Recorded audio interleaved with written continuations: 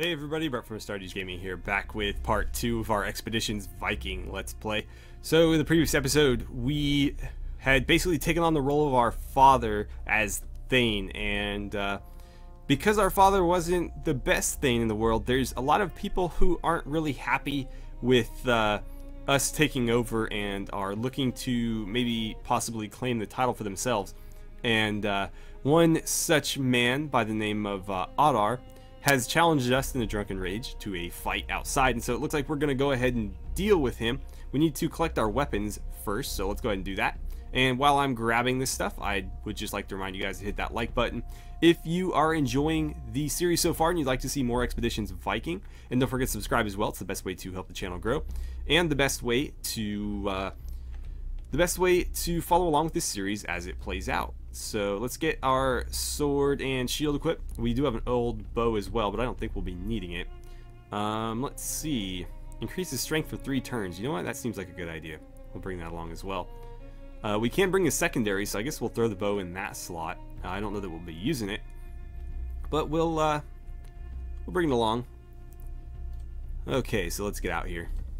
Equipment reminder. Remember to equip your weapons before. Oh, yep, I did remember. Thank you. Look at that big shield. Most of the guests follow you outside and form a half circle behind you. You're dimly aware of the other Thanes muttering amongst themselves. Nephew runs over to Kettle to help him back to his feet. A streak of blood runs from his hair down his cheek, but he looks like he can still fight. 4 against 1. This is what the sons of Erling Thorgislan? I don't even know where to begin with that. There's so many S's in that word. Or that name, consider a fair fight? Adar's brother tossed sneers. He sounds drunk. Shut your mouth, woman. He started it. Will you be alright, Kettle? It's nothing.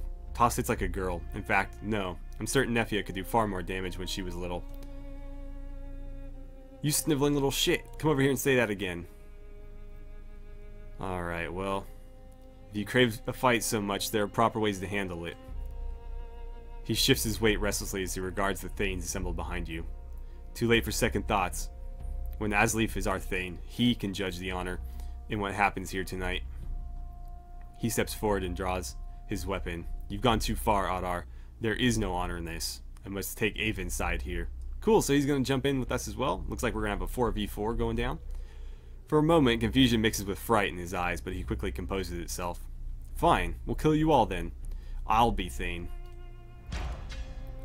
Okay, so right into the combat, and this is my first go with the combat here, so we're gonna do our best not to get ourselves killed. Let's see, we got 2 up front wielding an axe and a sword but no shields, and then another guy back here with an axe, and he's got a bow, so we're gonna need to keep an eye on him.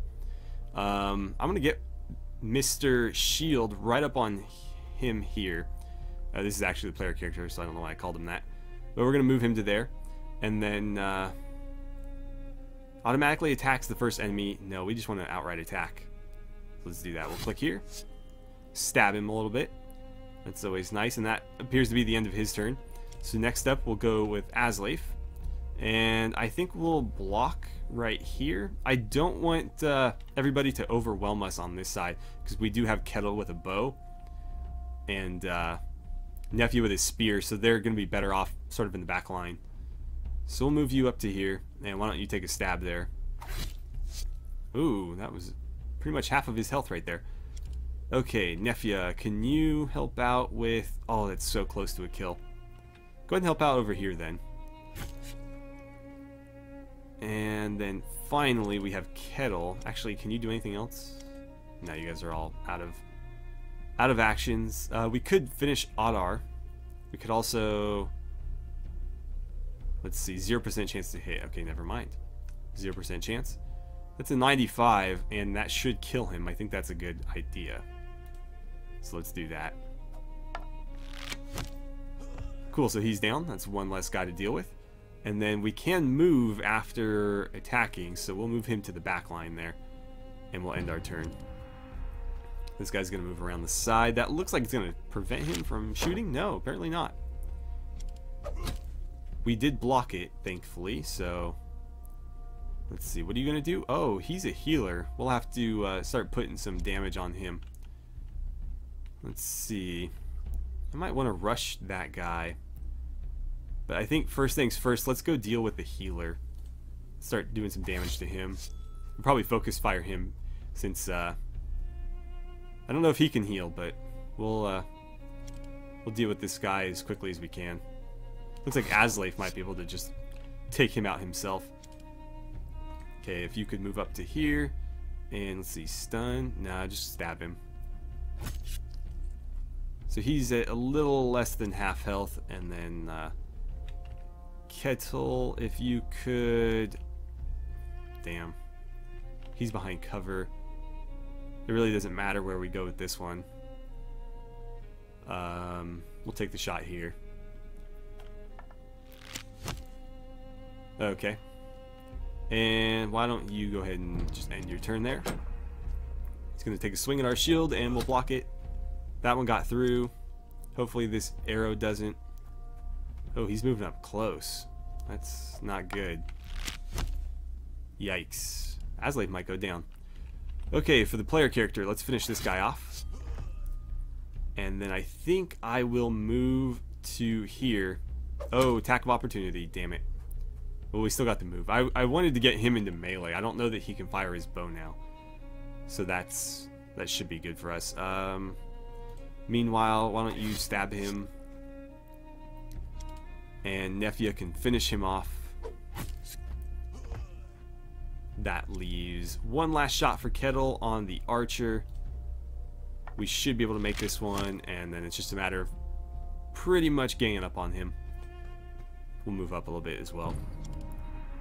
So yeah, he's gonna get drawn into melee, where he'll take a weak swipe at the player character.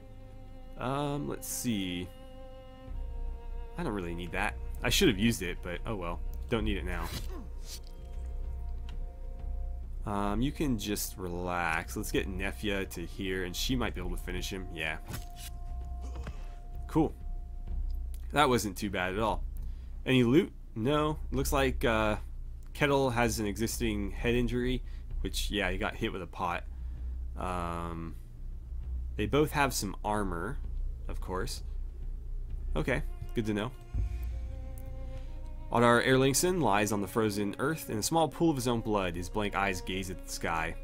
The lifeless bodies of his brothers are scattered around the yard in front of your hall. It appears you have ended the life of Erling Thorgislisson. Your guests look on solemnly as the snow in front of your feast hall turns red with the blood of the farmers. If any of them doubted your resolve before, now they see what you are made of.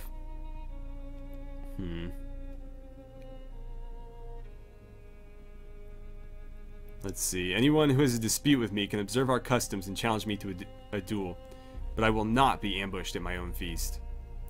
Aslaif steps forward. He looks not the least bit tired from the fight. I supported you here tonight because Ottar and his brothers were out of line. It is not the way of our clan to kill each other in drunken brawls. Avon, son of Grim, I challenge you to a duel for the position of Thane. Oh, great. He's kind of a beast, too. That makes me a bit worried. An excited murmur rises among the guests. Kettle mutters in a voice too low for anyone other than you and Nefia to hear. Can you believe this son of a bitch? It's his right to issue such a challenge. This time he could be better, though. Let's see. Well, Aslaif, son of Grimvard, I accept your challenge. He nods, apparently satisfied. We will meet on Holmgang Island at dawn on the morrow. May the gods favor you. Okay, so he's out of our party. And can we loot these guys? Oh, we can. Nice. I'll take all that. They had medicine and stuff. Nothing there. Cork, valuables, medicine. Sure, why not? And what do we got over here? A torch. Okay, I'll take that too. So, it wants us to go discuss our options with our mother, but before that, let's see if our companions have anything to say. Kettle can't believe it came to this. Nefia, a man that bitter, with sons that stupid. It was just a matter of time. We'll have to deal with Erling after the duel tomorrow. He lost all of his sons tonight. He might well be out for vengeance, but he has no way to get it anymore. Well, that's sort of good to know. I'll take that stuff too. Can I just loot everything? Well, I mean, I am Thane, so it's like, it's all sort of mine anyways, right? What do we got here? Nothing. Okay. Well, I suppose we'll... Oh, wait. No, we got crates. Caltrops. That might be useful. Nothing doing there. Nothing there. Are these all individually lootable? Oh my god. I don't know if we can do anything with that, because those are crafting materials after all. What is this? Unfinished runestone. Okay. Well, let's go talk to our mother, Astrid. She wraps you in a warm embrace. There's a hint of tears in her eyes. Well fought, my child. Your father would be so proud. The clan is at war with itself. Was father really such a poor thing? He was always more a warrior than a leader, but he was no worse than most. This isn't really about him. It's about ambition and greed. There'll be another fight tomorrow. Aslave. I know. Aslave is a skilled warrior. You would do well to make preparations. I want to face him on equal terms. Don't be ridiculous. This duel could be to the death. There are no rules to break in such a contest. You need every advantage you can get. It may not seem like it right now, but most of our clan remains loyal to us. If nothing else, then because they prefer you as Thane over Aslave. Go to Hulda in the bog and ask for her help. She is old and wise, and she has many ways to weaken a man. Poison. I want to beat him, not kill him. There is another option. Sigrid may have an idea. She's good at setting traps for the creatures of the forest. She may know of a trap large enough for a man. Other than that, Kveldolf may be willing to get you some better equipment. You shouldn't go into the duel with those old weapons Grim gave you for your training. Okay, well, sounds like we got some options. I would definitely want better gear, so where do we find that? Let's see. Can we just click on this and run there? Doesn't appear to be the case, but we'll head to that one first since it's the closest. It's just right around the corner here. Can I bring everybody along? I think they stay there, so we'll do this one solo, but I would like to bring our companions with us for the most part. The smith has retreated to the familiar confines of his workshop, where he's engaged in an energetic discussion with his wife. They break it up when they see you coming, and Daghide, okay, wanders off to find someone else with whom to gossip. So Erling finally lost control of his idiot sons, did he? Glad to see you made it out of that mess in one piece. It's been a long time coming, I suppose. He nods sagely.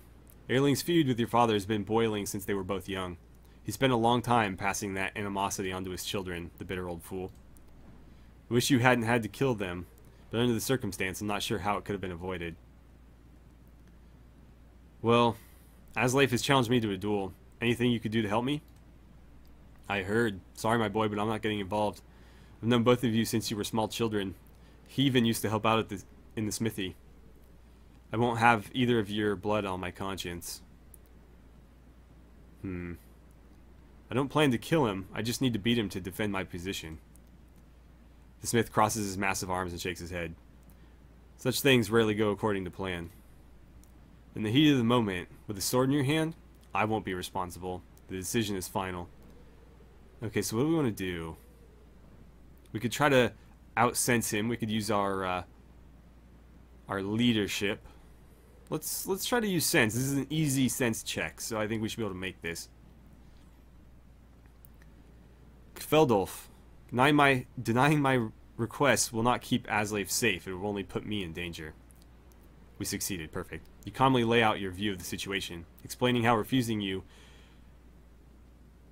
to help you is an implicit help to Aslave, and how the imbalance in your equipment is more likely to get you killed than protect him. He crosses his arms and squints at you for a long moment, then he releases a sigh. He does have a poor head for tactics, but it will not give you steel to swing against him. However, I can help you to stay safe. Here, let me get you a good sturdy set of quilted armor. It'll serve you better than that shirt you're wearing. The smith disappears into the back of his shop and reemerges with a thick quilted shirt in his hands. He presents it to you with a solemn nod. This is the best I can do to aid you. If the fight goes well, you can keep it. Thank you. Aye, you're welcome. Just be careful out there. With that, he seems to decide he's done enough smithing for today, and he starts the nightly ritual of meticulously putting his tools back in their place. Okay, well, we got some armor. That's better than nothing. Let's go ahead and equip that. It's going to add 12 to our melee damage reduction and 4 to our range damage reduction. Asleif is using a sword just like we are, so I don't think he's going to be doing too much range damage to us. I will equip those caltrops as well. So there we go. And oh, it actually changes the appearance on the character too. That's awesome. I love games that do that. It really bothers me when equipment is just basically numbers. It's nice to actually see it represented on the character. Even in like a top-down game like this, where the characters aren't really the focus necessarily, but it's still a really nice touch. I like that a lot. I wonder if I can change the. Oh, did I level up? Oh, I think I did. I'm not sure. It looks like I have more skill points, so maybe I should spend them. Let's see, what kind of passives do we have? I could be totally wrong here. Let's see. Avenger?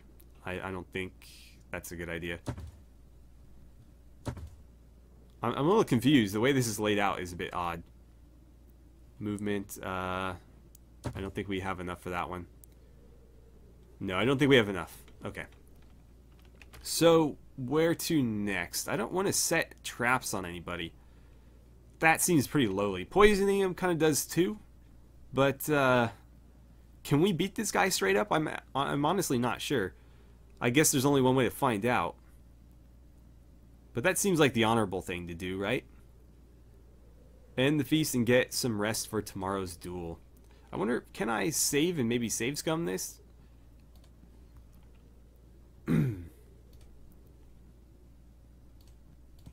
Okay, so I'm going to just do this the honorable way, and if we get our asses completely kicked, then we'll maybe rethink that plan, but I would prefer to fight him the honorable way. This is a honorable duel between, fairly amicable people. Like, they're not enemies by any means. They're sort of rivals, but does his shield spin when he walks? That's kind of funny. But yeah, so they are, they are rivals, but sort of respectful rivals. So we don't want to, do anything dishonorable. Where do I end the? Did I go to the wrong place? Oh, I go into the bed here. Okay. Let's end the feast. You come to the prosaically, that's not a word I've seen before. Prosaically named Holmgang Island on the following day, rowing one of the clan's small boats in the company of Nefja and Ketil. Sigrid and Yot greet you there, having come out in advance to set the stakes that define the arena. If he doesn't come, we should fight each other. Be ashamed to let such a fine arena go to waste. A smug smirk creeps across Nefja's face. Are you sure you want to fight me again? Remember what happened last time? Right. What I meant is that you and Avon should fight. I'll sit over beneath that tree and watch while I finish the rest of the mead from last night.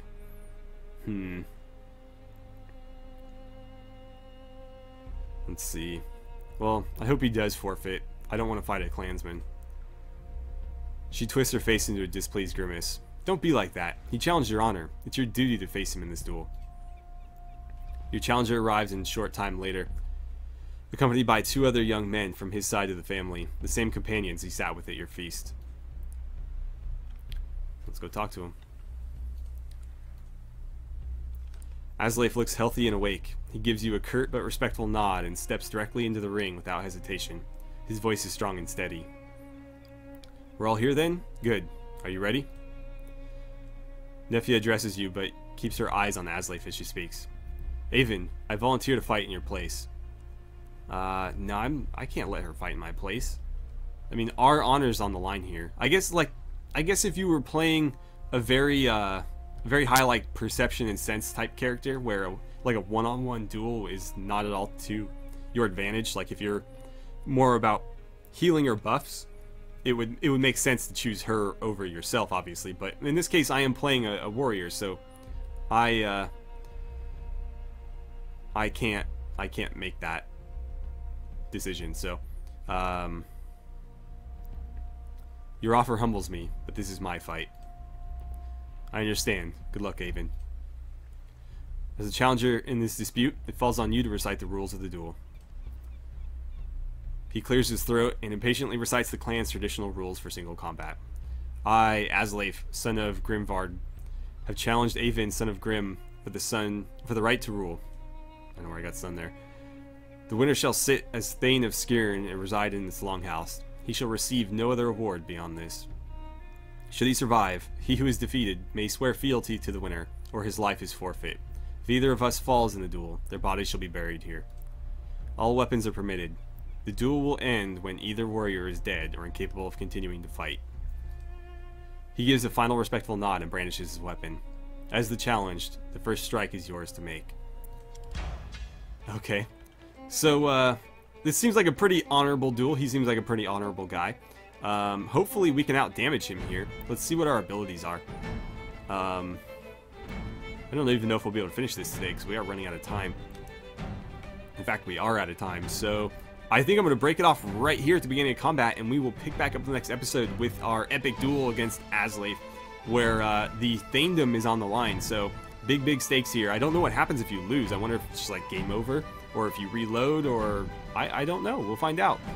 Anyways, thank you guys so much for watching. I had a great time playing some Expeditions Viking with you guys, and I look forward to seeing you back here for the next episode.